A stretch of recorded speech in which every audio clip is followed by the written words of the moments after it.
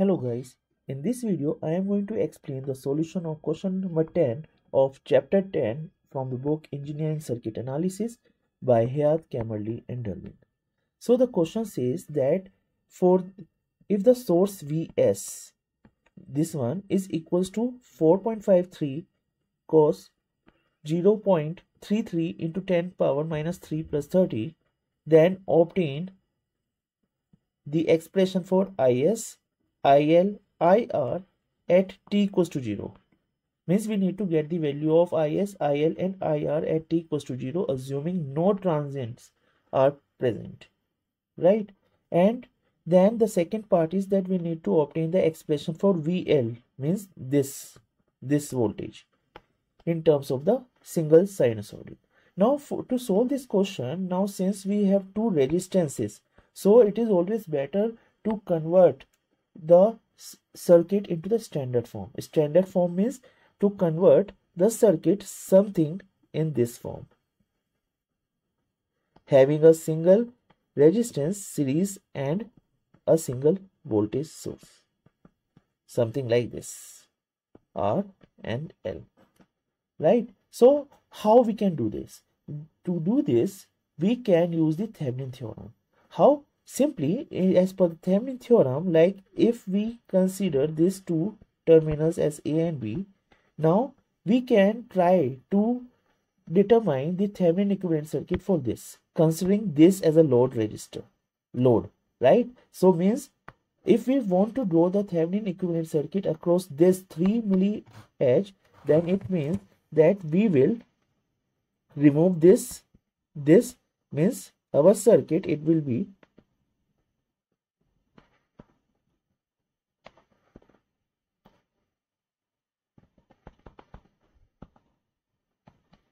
it is 1 ohm, 10 ohm, and this is Vs, this is A and B terminal, right? So now we need to determine the Thevenin equivalent circuit for this circuit, right?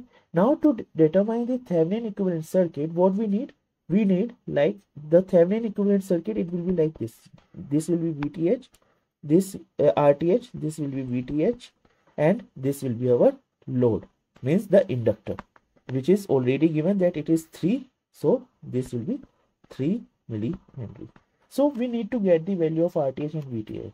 To get the value of RTh, we know that we simply need to remove all the independent sources, deactivate all the independent sources. Over here we just have one independent voltage source, and voltage source, to deactivate the voltage source, we need to short circuit it. So our circuit, to determine the RTh, our circuit, it will be like this. We will short circuit this voltage source. So this is 10 ohm, this is 1 ohm, and now from this terminal we can determine the R equivalent, RTh or R equivalent. Now since these two resistors, 10 ohm and 1 ohm, they are in series, they are in parallel to each other, so simply we can determine the equivalent as this. So RTh will be 10 upon 11 ohms, right? So I will put the value over here, 10 by 11 ohm. Now for the VTh, what we need to do? For the VTh, we need to determine this open circuit voltage, VOC. So this will be our VTh. Okay, so VTh will be equals to VOC. Now since AB terminal, like this 1 ohm, it is in parallel to this AB terminal, so it means the VTh, it will be equals to the voltage across 1 ohm resistor. So first of all we can determine the current. So this current IS, this will be Vs, Is will be Vs upon total resistance, which is 10 plus 1, so Vs upon 11, right? And now once we get a current, then the voltage, this voltage V1, this will be V1 will be equals to Is into resistance, which is Is into 1. right? So over here is Vs upon 11 into resistance is 1. So our V1 is Vs upon 11 volt. So substituting this value, now what is Vs? Vs is, it is given over here. So Vs is 4.53 divided by 11, right? So because our V1, it is Vs upon 11 and V1 VTH, it is equals to V1, right? So our VTH is equals to Vs upon 11. So 4.53 into upon 11 cos 0.333 into 10 power minus 3 t plus 30 degree. So this is our Thevenin equivalent circuit. Now once we get a Thevenin equivalent circuit, now from this, let me remove this, erase this. So now from this circuit, now we can determine the current flowing through the inductor, right? So for that, already like from the concept that we learned, so from that concept we know that if we have a voltage source, then the current in the circuit, this current ILT, okay, so this ILT, we know from the basic concept that if VST, if it is Vm cos omega t plus theta, then our IST or ILT means the current flowing through this series circuit. So this current will be given as Vm upon R square plus omega square L square cos omega t plus theta plus phi, and this phi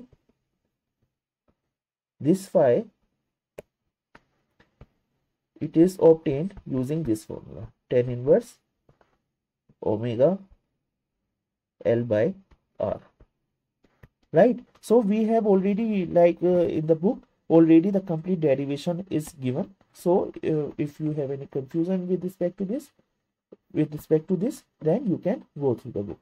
So now substituting the values, we know IL, now ILT, it will be Vm. Vm is our this. Vm is our this, right? So it is 4.53 upon 11, right? Divided by this. So I will put this. So R is our 10 by 11. So it is 10 by 11 whole square plus now omega square L square. Now what is omega? Omega is this, right? Because we know that our standard equation is this. So omega is 0.333 into 10 power minus 3. What is our L? L is this, right? So it is 3 into 10 power minus 3 Henry. It is radian per second.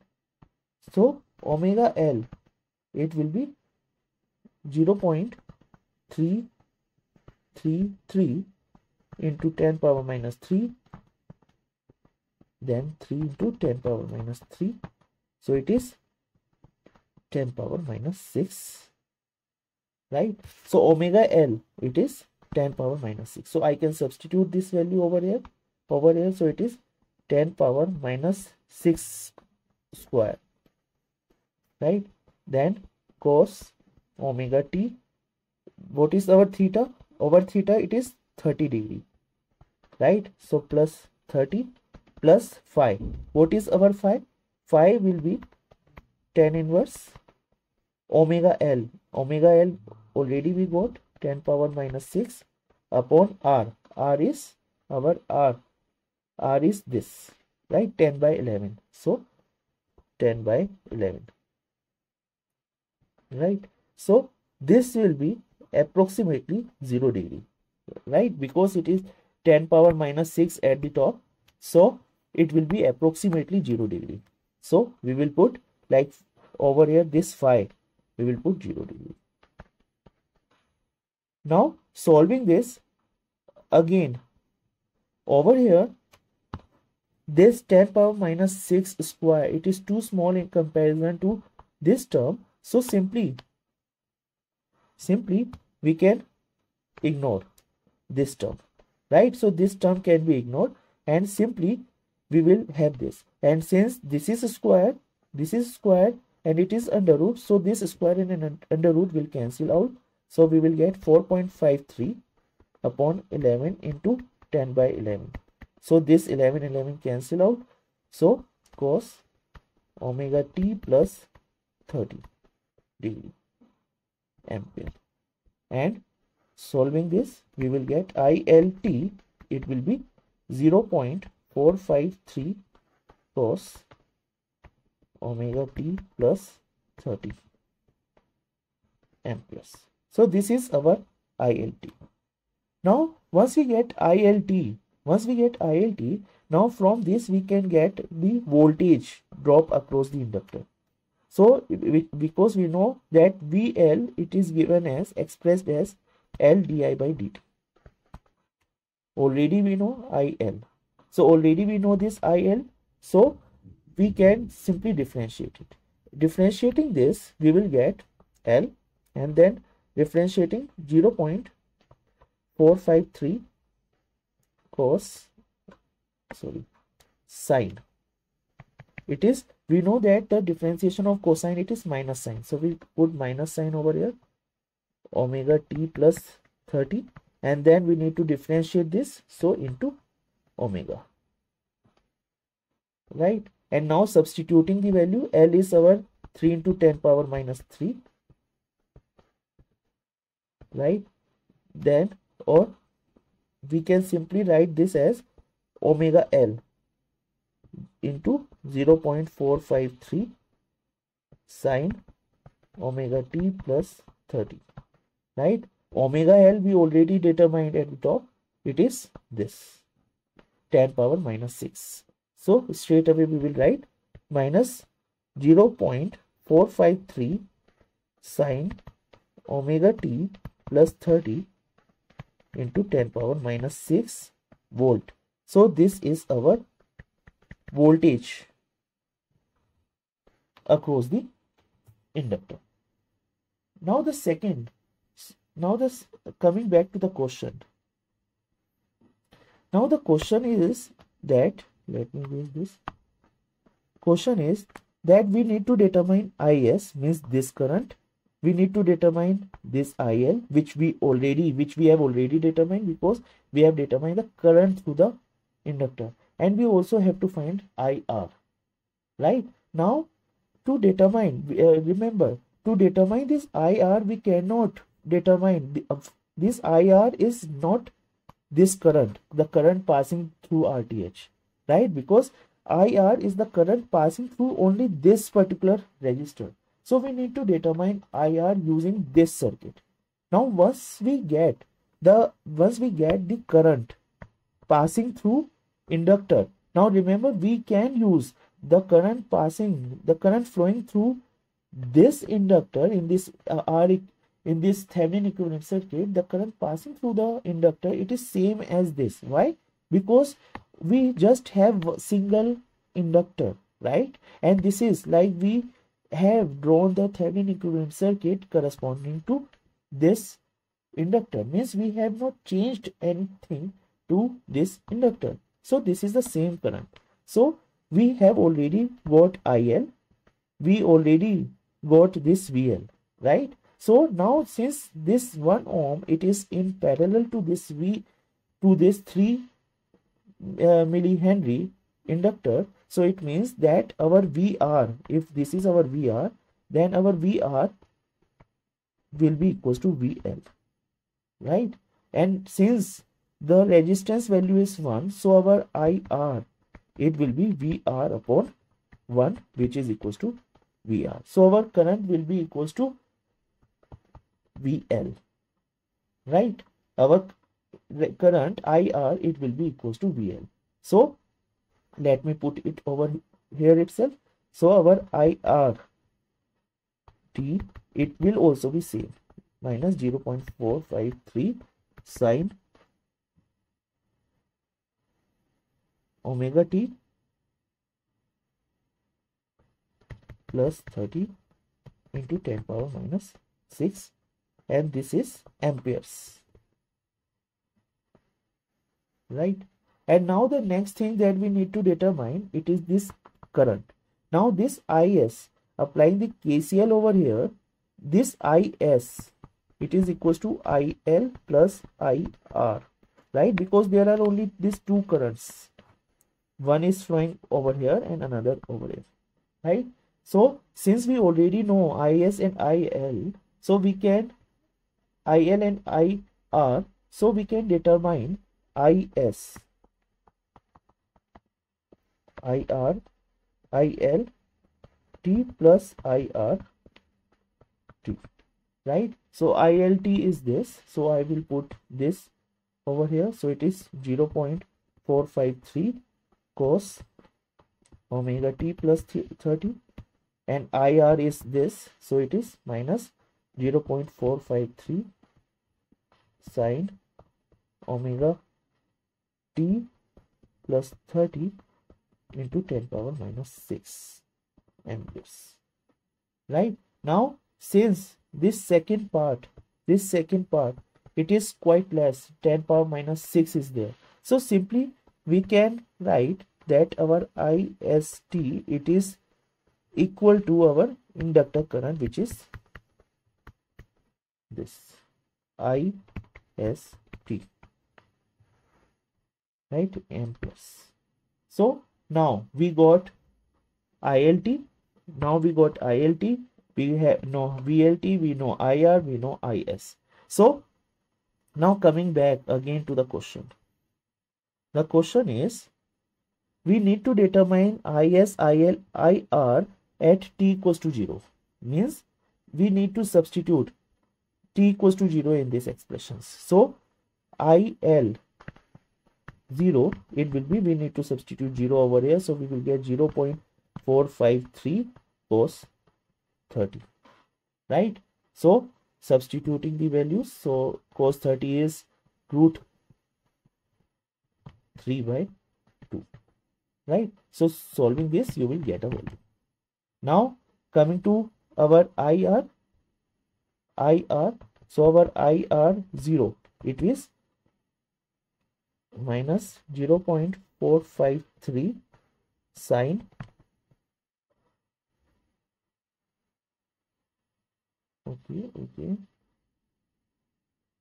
yes, so sine, since we need to determine at t equals to 0, so we get sine 30 into 10 power minus 6, right? Now sine 30, it is 1 by 2, so it will be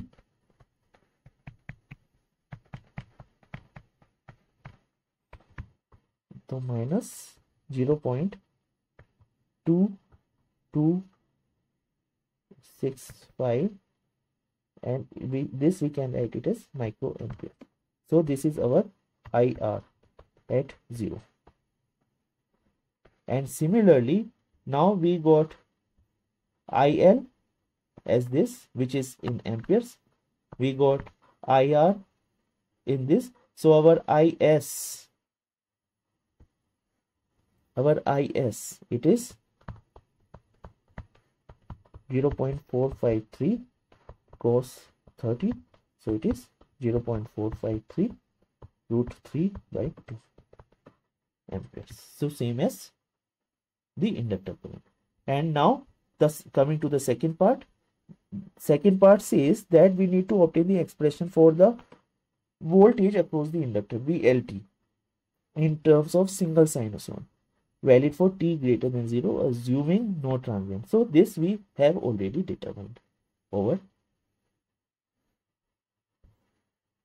here, right? So this we have already determined. So if you have any doubt, you can put it in a comment box. Do subscribe my channel and share this video with your friends and colleagues. Thank you.